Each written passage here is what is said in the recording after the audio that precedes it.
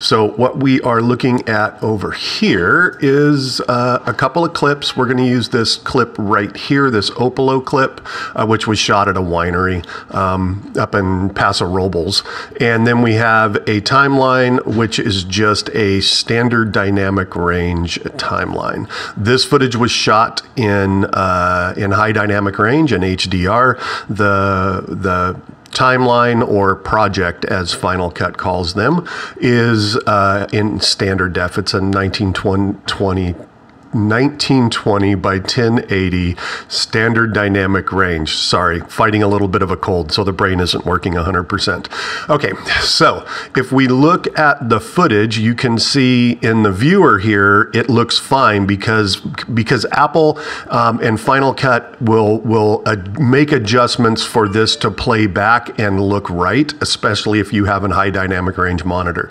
But where the problem comes in is when you throw it into the project or timeline. It's going to tell you that you're adding a high dynamic range or HDR clip to an SDR project. We're going to say okay, but then down here you'll see that it's all completely blown out, and this is because it's an HDR clip in an SDR timeline.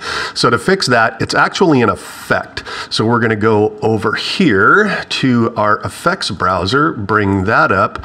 Down here you have all of these effects, and honestly you don't want to search through all of them. So we're just going to make sure that all is selected. We're going to come down here to the search bar, and then we're just going to type in, let me get this to where you can actually see it. We're going to type in HDR, and it's just going to pop up with this HDR tools effect. We're going to take that HDR tools effect, and we are going to drop it on the footage we're trying to make the adjustment to.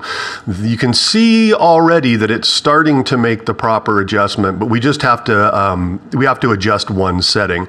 So we're going to come up here where we can turn on the inspector, and in the inspector right here under HDR tools, you're going to take this HDR to Rec 709 SDR and change it to HLG to Rec 79 SDR. And once we select that, then you can see that our footage looks beautiful, just like it's supposed to look in a Rec 709 or standard dynamic range timeline. Okay, so that's how to do it on a clip-by-clip basis within the timeline. But I'm gonna show you a little bit of an advanced tip here. So let's get rid of this out of the timeline. A lot of folks don't know that you can actually open the clip itself here in the browser into its own timeline.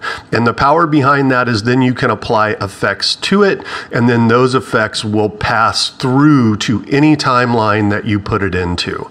Cool, huh? So we're gonna go up here to the clip menu. We're gonna select clip. Well, first we're gonna select the clip we wanna do this to down here in the browser. Then we're gonna select clip, open clip. Once you open that clip, that means it's opened it into the timeline. And again, it's gonna look fine here because, you know, Final Cut's doing its thing. And so now we're gonna take this HDR tools effect and drop it on just like we did before. We're gonna change this to HLG to Rec 709 SDR. And again, and it's going to look dark here now because Final Cut is making these adjustments. So don't worry that it looks dark. That's fine. We're going to back out of with this button, we're going to back out of the clip that we have opened, its timeline. And now we're back into the original project that we had. So now if we take this clip and throw it into the timeline, it's still going to give us that warning, but since we've already applied the effect at the clip level, that effect passes right through into the timeline. Does that make sense? We could even take just a section of this clip and throw it into the timeline. It's going to give us that warning again. You can obviously turn it off by saying do not show again. But again, that effect is applied before we put it into the timeline. So the power of this is that You can do this before you do your edit so that you don't have to go back in after the edit and place the HDR tool effect onto every single piece of video that needs it. So I hope that was helpful.